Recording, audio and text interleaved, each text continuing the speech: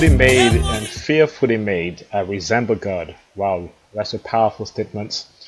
Glory be to the Father, who made all his creation beautiful, so be uplifted in your spirit. The purpose of this video is to look at historical accounts and literature describing the type of hair commonly associated with people of African descent, also known as woody hair. I will highlight pieces of documented history describing woody hair in antiquity, Jacob, also known as Israel's hair, and biblical records. What is woody hair? In 2019, the Trichological Society, dedicated to orthodox hair science, describes woody hair as implying a benign condition best described as normal hair with tight curl, which is sometimes frizzy, resembling negroid hair. So basically, if you have negroid phenotype, that is to say, if you look like a black person, then woody hair is the norm. Otherwise, it is a medical condition. But that's in modern days. What was woody hair way back in the days? I'll take you on a journey back in time through history to discover what was woody hair back then. For this purpose, we will look into the work of the Greek historian Diodorus of Sicily, who was writing in the 1st century before Christ. He provides a description of Ethiopian in volume 2 of his book Diodorus of Sicily. As we know, Ethiopian Greek means burnt faces, that is to say, very dark-skinned people. Diodorus observes, but there are also a great many other tribes of the Ethiopians, some of them dwelling in the land lying on both banks of the Nile and on the islands in the river, others inhabiting the neighboring country of Arabia, and still others residing in the interior of Libya. The majority of them, and especially those who dwell along the river, that is to say the river Nile, are black in color and have flat noses and woody hair. We see here that Ethiopians encompasses a large group of black-skinned people with woody hair, which are found all the way from the Middle East to beyond the Nile River deep into Africa.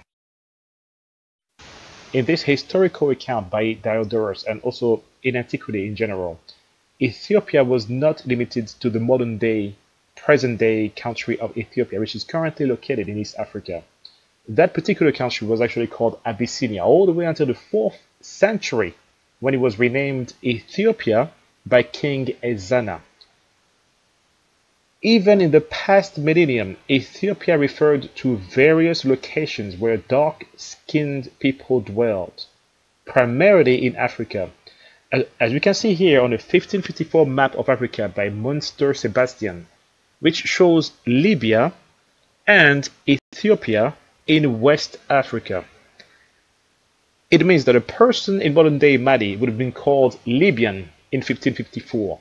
Whereas a person in modern-day Niger or Nigeria would have been called Ethiopian in 1554. Keep that in mind when you hear Ethiopia, that is simply referred to a black person or the land where black people dwell.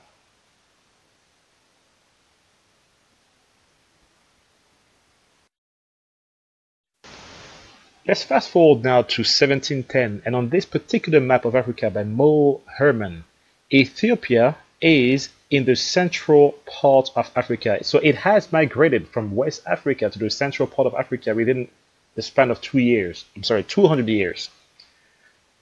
On this particular map, Ethiopia actually encompasses Congo, Gabon, Cameroon, Central Africa, and many other African countries. If you had woody hair like an Ethiopian at this point in time, you were considered to have hair like a West African or Central African, that is to say a Bantu ethnic group type of African. Here we can see that according to Merriam-Webster Dictionary, to ancient Greeks and in archaic language, Ethiopian is simply a black person living far to the south. So when you hear Ethiopian, again, keep that in mind because that's really important to remember. Ethiopian only referred to a black person. Let's go even further in time to see how far back we can trace Ethiopian or black people's hair being associated with wool. Let's look into the histories, work of 4th century BC Greek writer Herodotus, who is known as the father of history. Let's see what he has to say about woody hair.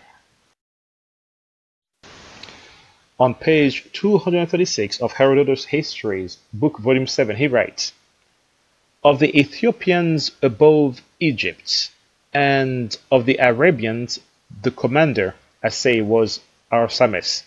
But the Ethiopians from the direction of the sun rising, for the Ethiopians were in two bodies, had been appointed to serve with the Indians, being in no way different from the other Ethiopians, but in their language and in the nature of their hair only." Listen carefully now. For the Ethiopians from the east, that is to say in India, black people in India, are straight-haired. But those of Libya, that is to say those living in Africa, have hair more thick and woody than that of any other man. Let's keep a timeline record because that's really important to where I'm going to take you next. In the 4th century BC, with Herodotus, Ethiopian was associated with living in Libya, that is to say living in Africa, and having hair more thick and woody than any other man.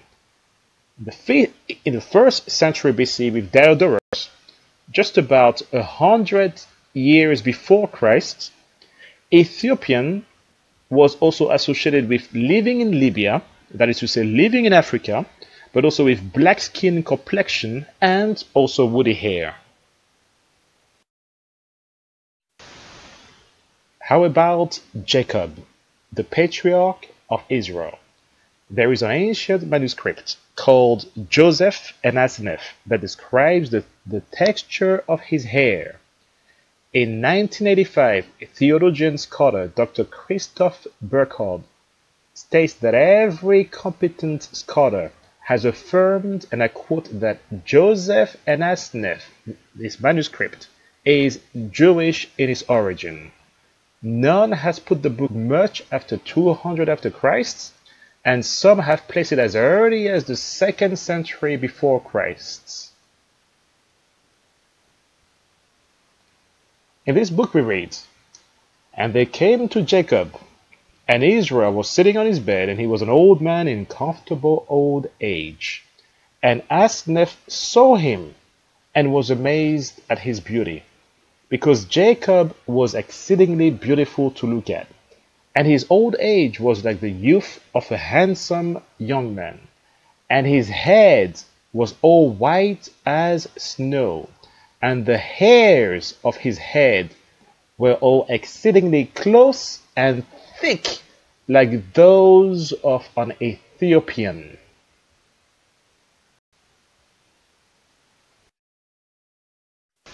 Let's read another translation of that account, and that's from the book of Lawrence M. Wills called Ancient Jewish Novels. A quick recap here. Asenath is the Egyptian wife of Joseph, and we can read that in Genesis chapter 41, verse 45. And here we have another account of her about to meet her father-in-law, that's Jacob. "Come with me," said Joseph, "and you will meet my father." As Joseph and Asenath arrived in the land of Goshen to see Jacob, Joseph's brother met them there and prostrated themselves before them. When they entered to meet Jacob, he was sitting on his bed, an elderly man in his golden age. When she saw Jacob, Asenath was struck by his beauty, for Jacob was very handsome, and indeed still looked like a handsome young man. His hair was white as snow, yet still thick and full like an Ethiopian. To the right of your screen, you have a depiction of Joseph and Jacob. Based on what you've just read, you decide what he might have looked like.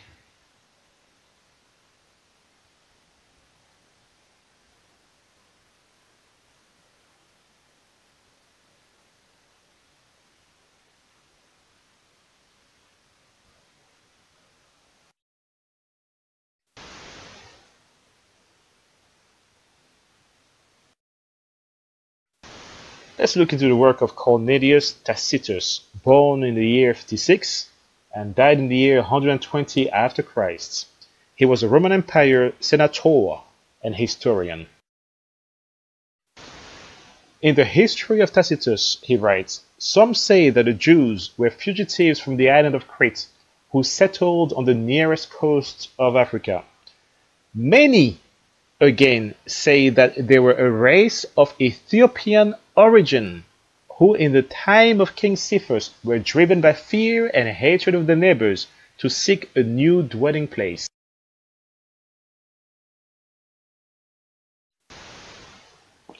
What about Messiah's hair? The year is 96 after Christ. John the Revelator is on the island of Patmos in Greece. He would have heard perhaps of his other great counterpart, so to speak, Herodotus and Diodorus of Sicily, who equated woolly hair with black skin or Ethiopian. Therefore, he would have been very careful with the choice of words here. And he writes in the book of Revelation according to the vision that he receives. In the book of Revelation, chapter 1, verse 14, he describes Jesus and he says, "His head and his hairs were white like wool, as white as snow, and his eyes were as a flame of fire." John 14, verse 8 to 9, "He who has seen the Son has seen the Father." And we can read on account the description of the Father's hair in the book of Daniel chapter 7 verse 9, where he writes, "I beheld till the thrones were cast down, and the Ancient of Days, that's the Holy Father himself, did sit, whose garment was white as snow, and the hair of his head like the pure wool." Let's build our chronological timeline again here. So we have 6th century before Christ, Prophet Daniel describes the Holy Father himself with hair like the pure wool. Then we have 4th century before Christ, Herodotus describing Ethiopian hair more thick and woody than any other man and people living in Africa or Libya. Right? Then we have 1st century before Christ, Diodorus of Sicily describing Ethiopian hair as woody hair, African people black in color. Then we have the 1st century before Christ, a manuscript pops out written by Hebrews, Joseph and Asneth, which describes Jacob as having hair exceedingly thick and full like an Ethiopian. Then we have 96 years after Christ, John on the island of Patmos describing having seen the Son of Man's hair being white like wool and has feet like burnt brass. Then we have 106 years after Christ, we have Cornelius Tacitus, the Roman senator, describing that many say the Jews are a race of Ethiopians. There is a correlation here. And we have in 1819 William Lawrence, who says that the Congo Negroes in the blackness of their skin and woody hair equal any race of Africans. When we consider how large an extent of Africa is occupied by the black woolly-haired Negro. For all this to say, don't remove the kings from your hair, remove them from your brain. Your hair is a blessing. Your hair is gorgeous. Your hair is excellent. Your hair is fantastic. Your hair is marvelous. Teach that to your children. Teach that to your daughters, to your sons, to your sisters, to your brothers.